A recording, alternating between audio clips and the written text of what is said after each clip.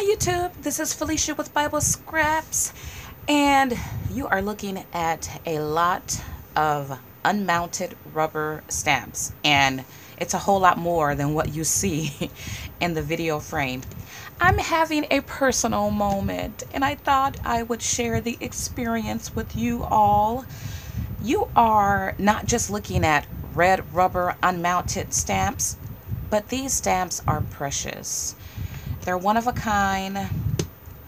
I will cherish these stamps forever and pass them along to, well, my kids. They don't craft, but pray these would end up in hands that appreciate them, because what you are looking at are images that were created by an African American woman, and they are of African American people and African people. And I just learned, well, I learned a couple months ago that her stamping company, well, I believe she's retired, the business has closed, and I'm really saddened by that. I went to her store to place an order because there's this image that, how you regret that you should have gotten something. It's been on my mind for the last several years to buy this image, and I kept putting it off, and now her store is closed. And people, it's an image of an African American woman at her craft desk stamping. And the image is so beautiful because she has a pile of mess on her desk, and you can see the papers flying off her desk, and the trash can is right there. And I can't get it because her store, she's closed down. I mean, I've sent her emails and haven't gotten a response, and I'm having a moment right now. I'm really saddened because many of you crafters know that the crafting world, it lacks an African American presence. And even after all these years, it still does. Last night, well, I've decided to take a walk down memory lane, and I've been going through crafts that I made when I first started crafting. I really started in 2004, though I had a heart and a desire before that time. It was 2004 when I began my hordes of hauls, right? I bought up everything, but my inclination was into making books and journals and things like that. And so I've been working on a vintage junk journal that I will share with you guys when I'm done. And so I've been looking through, and it's been like a flea market here. I've been perusing through my my older items, and so I pulled out a big old bag of these unmounted African American red rubber stamps, and let me tell you, a lot of them I hadn't even stamped. And so last night I did some stamping, and I was so tickled. I had no clue I had this image. By the way, the company that I'm referring to is Dandee Images. I did do a couple videos on her stamps. And like so many scrapbooking and rubber stamp companies, she went out of business, and I just got a feeling for her. She didn't get a lot of support that she should have gotten, and I do regret not giving her brand more support, more notoriety. Back then I was hoarding more than anything, so I wasn't crafting. So anyway, if you have any of her images, you are lucky. I was so blessed. She sent me a lot of free images. Such a wonderful woman. So anyway, I was stamping out some of these images last night in preparation for my vintage junk journal, and I came across this image. Of course, we know who these men are, right? These great African American men. But I did not know I had an image of Barack Obama. It just tickled me. The great Martin Luther King Jr., right?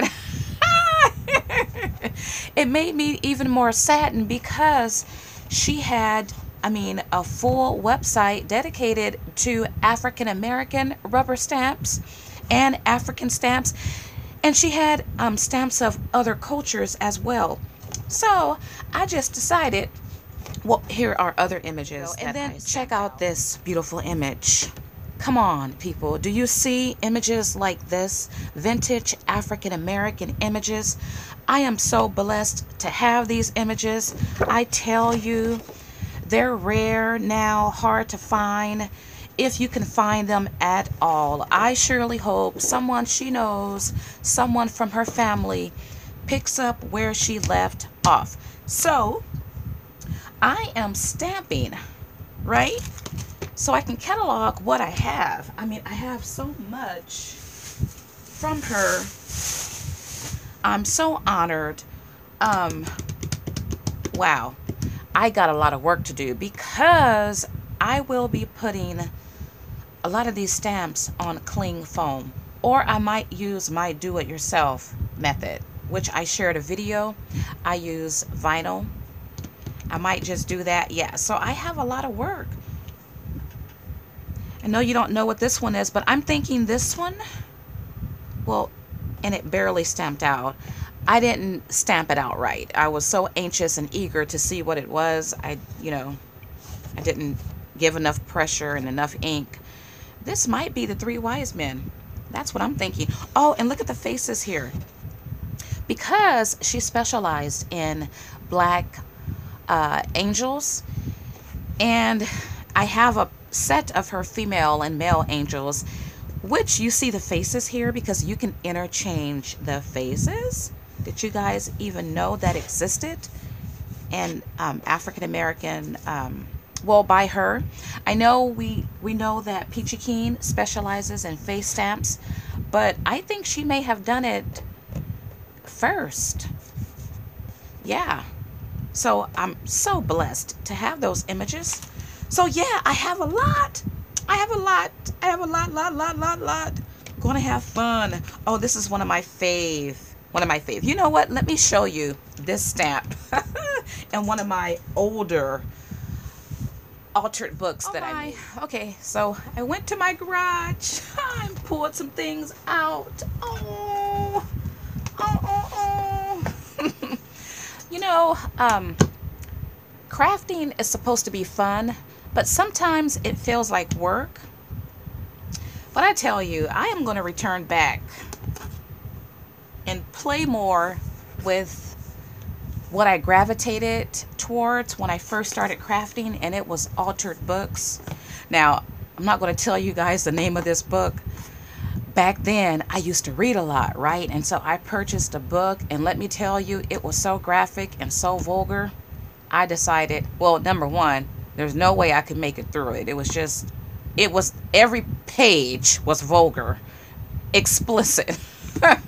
So I decided to alter the book. And, ooh, look at this.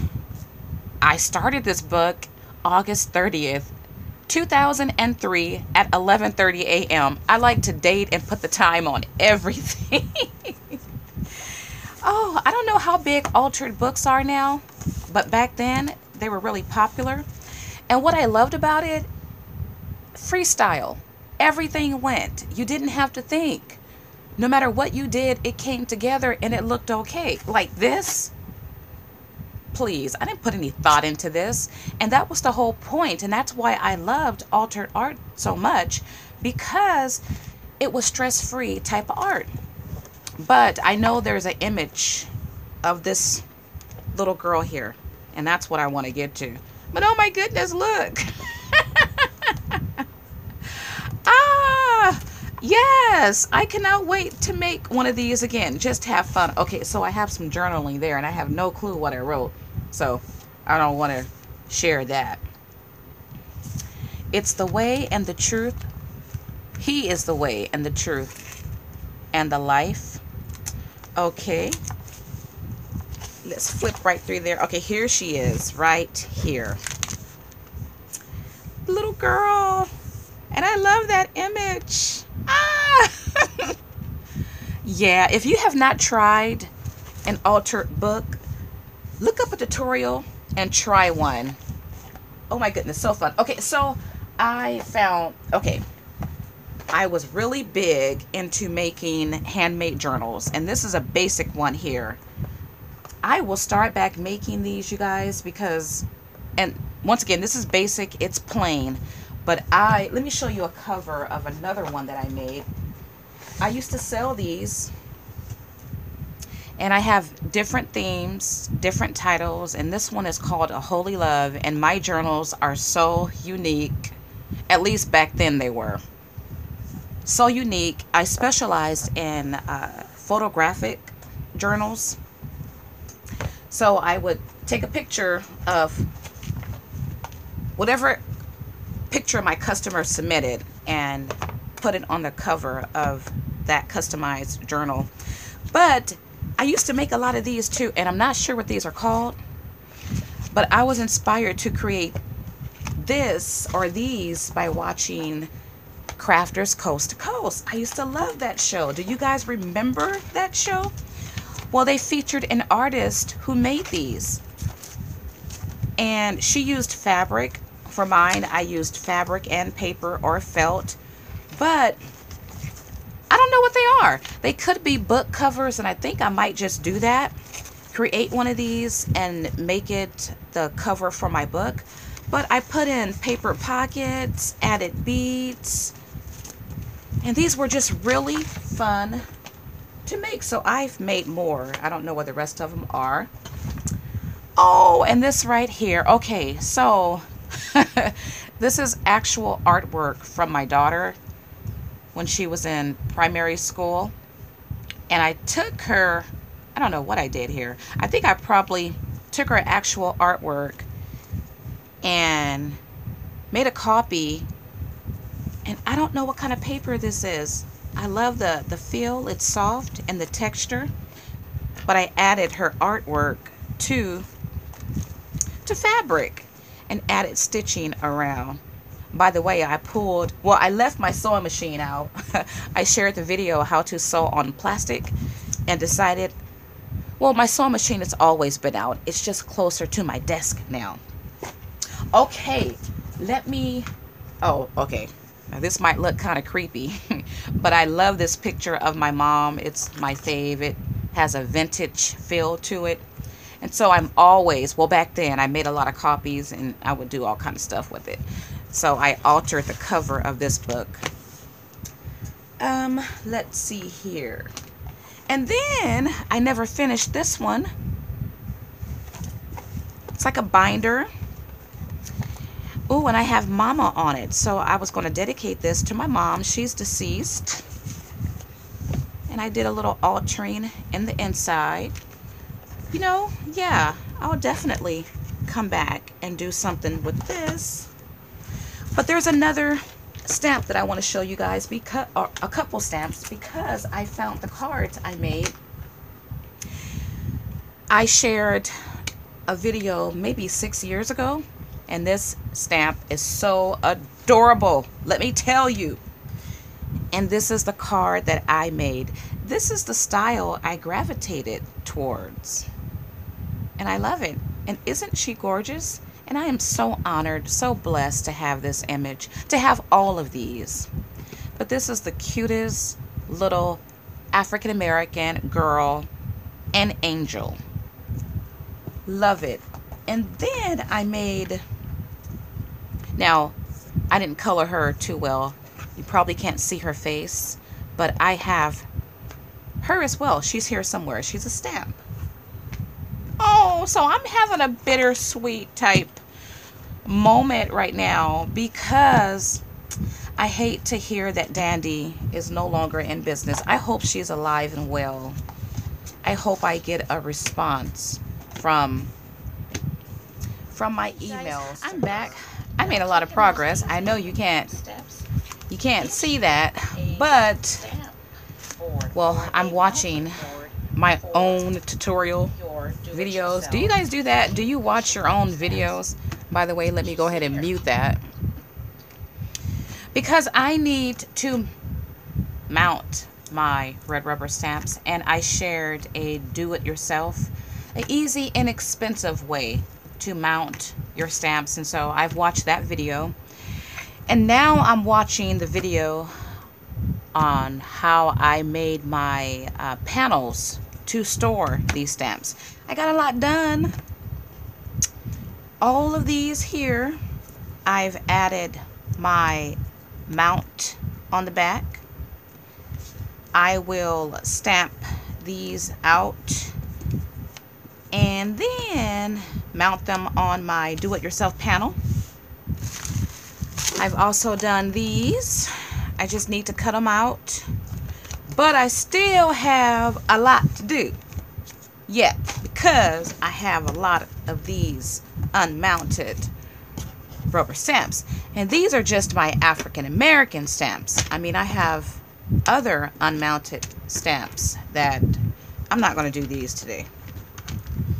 Yeah, I have a couple other piles I need to work on, like these. And so I found some duplicates, you guys. I think I'm going to do a giveaway. How about that? So, yeah, let me continue while I have the mojo to do it. I'm taking it easy. My arm is still recovering. This may help my arm, though. The doctor said to exercise the arm, so we'll see. And I just absolutely love this image here. I'll stamp it out for you. How I wish I had the larger image, because Dandee, yeah, she had 3 different sizes: small, medium, and large, and this is the small. Oh, full of regret. So it's later. It's at night. It's almost 11 p.m. actually, and I finished all of this earlier. I did this nonstop, and let me tell you, my fingers needed to rest. My arm needed to rest. This is all I have left. This, well, in this small bag, and I am in no rush. But I am so happy to have mounted my stamps and added my cling. I had to watch another video of mine. I did a tutorial on how to make mounting boards. So now I am going to mount these stamps on my do-it-yourself mounting board. What I will not be doing anytime soon is stamping out the phrases or the images on this side. That's what I would normally do, but because these images are so big, you know, I may not even do it because I can tell what these are.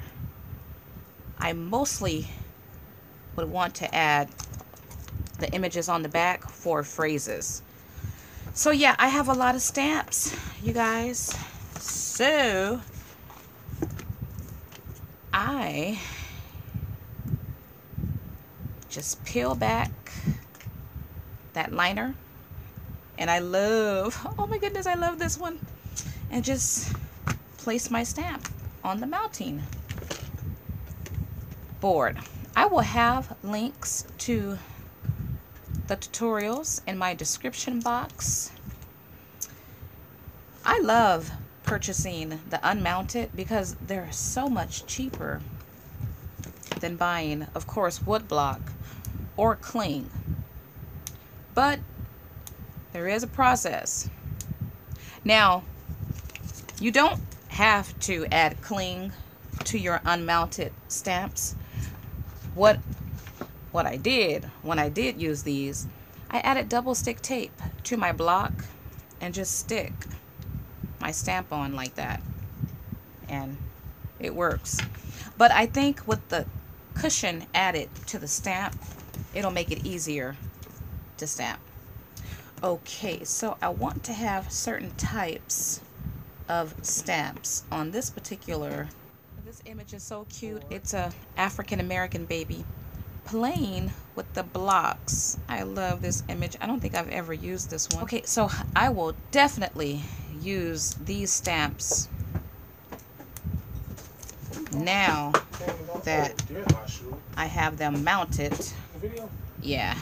Oh, I told somebody about you. I told the Airbnb guy about your video. I'm doing a video and you don't even care. Huh? You just gonna talk and talk. That's my son, you guys. He's home for a couple weeks before he gets transferred to Europe, which I'm excited because my husband and we will visit Europe next summer, if the Lord willing, to visit my son and my older brother who is stationed there. Oh, and this is a cute image too. So yeah, I'm gonna stamp some of these images out just to show you guys how they look. I'm done. Well, as done as I will be for a good while. This is all I have left, and I am not in a rush. Oh, I wish I would have shared the bag that I started with. It was not a plastic bag. It was a store bag. So much bigger. But I have most of these unmounted stamps now mounted on my do-it-yourself stamp board. And these are all 12 by 12 inches. I love my process because well, the stamps are mounted nice and sturdy, and the storage panels, look at that, the stamp sticks to them very well. So this is the second board. I know it's jam-packed. I did not want to create another board, so I made it work. I might go back and, you know, declutter these panels. And then here's this one. I think I'm missing one of these stamps. I remember having 3 of these, and oh, if I dropped it, well, my dogs got to it. Okay, so let's stamp some of these images out to see what I have. With these bigger images, I can clearly see what they are. You may not recognize them, but I love my process because the cling, it sticks so well to the stamp block. Companies need to, well, I work with a lot of stamps, and you have to condition the stamp to get it to stick back on the stamping block. I just use a baby wipe, but with this process you don't have to do that. And oh, this one is just coming alive. She is so pretty. She's a little baby angel, and she is adorable. Okay, let me get this out the way and bring this into view, and let's stamp. Oh, oh, look at her. She is adorable. I love her. Little bald-headed baby. Okay, okay, so she's cute, right? She's really cute. I don't think I've ever stamped this image. Let's do her. She is a larger angel. There is another company, Rubberneck. I think I've never ordered from them, but they do have some African American images. They have different women, so I need to definitely place an order from them. Oh, she's pretty, and she's holding a little doll. I think I did stamp her out before. She looks familiar. Oh, she is pretty, isn't she? Just a doll. Okay, then let's stamp out this one. Oh, I just love her, love her, love her. Yeah, I might have to not be lazy and add me another stamping board. I don't want to lose any of my images, because I do have some small ones. Okay. Now, when you're working with new stamps, you should condition. And that basically means you stamp several times before you stamp your image you want to use. Oh, and look at him. Is that a boy or a girl? That's a girl because of the eyelashes. So super cute. Ah! Okay, love it, love it, love it. Yeah. Yes, yes, yes. I'm going to have to take my time and, well, it's not hard to make one of these boards. I just got tired. Tired. Okay, let's see here.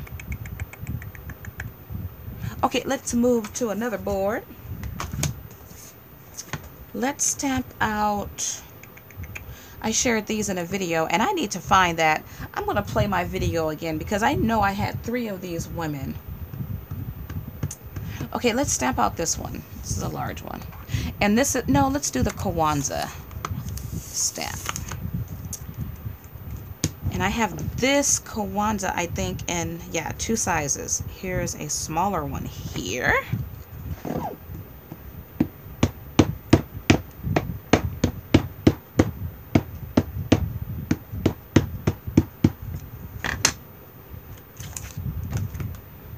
Okay.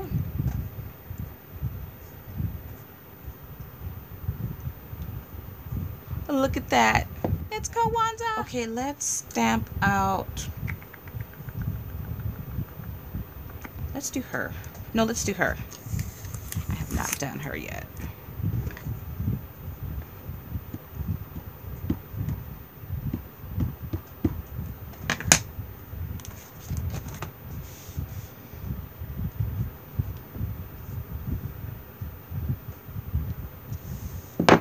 Ooh, she's pretty.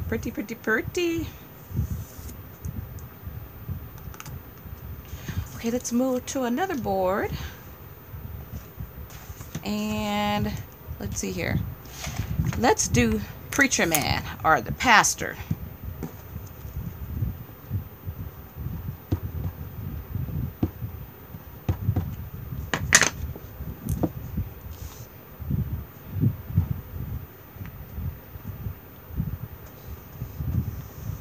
Yeah, he is the pastor. That's the pastor. Oh, my hands are like dirty. Oh, let's do this one. I love this one. Love.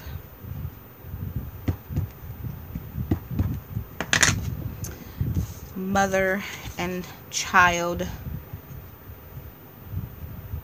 Look at that. Or father and son. Okay, I'm not sure. What is that? Oh, I guess it can be both. Let's do this little girl.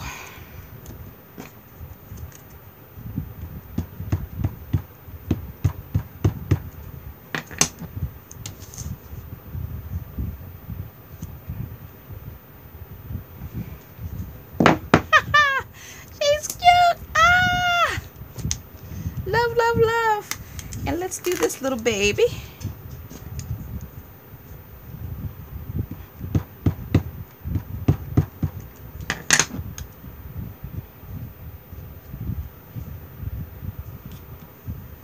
Oh, so precious. Precious. Oh.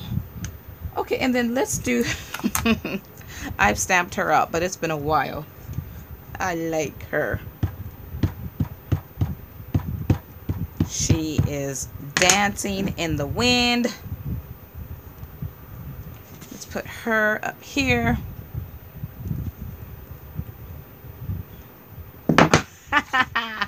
Check her out. You go, girl. And let's see what else. Let's do one more.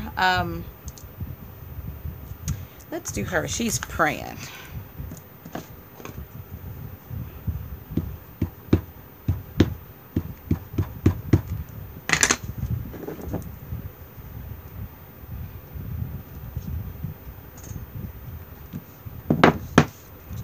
Love it. Okay, you guys. Oh, I am so happy to have done this. Now I can use these stamps. I kept them bagged up in a drawer in the garage. So you can imagine they were all unmounted, just in this bag. And I didn't know what stamp was what stamp. I did have them in individual baggies, but I mean, that didn't help with the organization. But now I am organized. And I love it. Ooh, I get to use my brother's Scan and Cut to cut out these images. They are adorable. So I will be using these in my books and my journals, and I absolutely love them. Well, I thank you guys for experiencing this experience with me. Once again, I will have links to my tutorials if you are interested in my do-it-yourself system here. And I just thank you guys for spending this time with me. If you know of any sites that offer African American stamps, please leave the links below. Well, I want to thank you all for watching, and as always, blessings.